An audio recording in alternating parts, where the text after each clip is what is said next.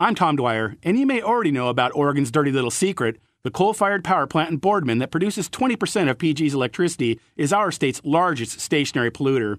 We were saddled with Boardman in the 70s despite the emission standards of the times. It's the gift that just keeps on giving, spewing out 200 pounds of mercury, 15,000 tons of oxides and acids, and 5 million tons of carbon dioxide every year.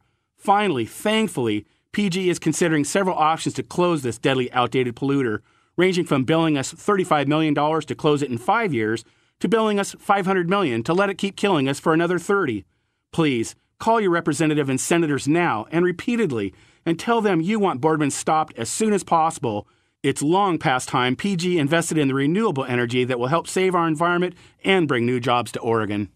By phone at 503-230-2300 or online at tomdwyer.com, where Tom Dwyer Automotive Services, trusted to keep your vehicles safe, breakdown-free, and operating at their best.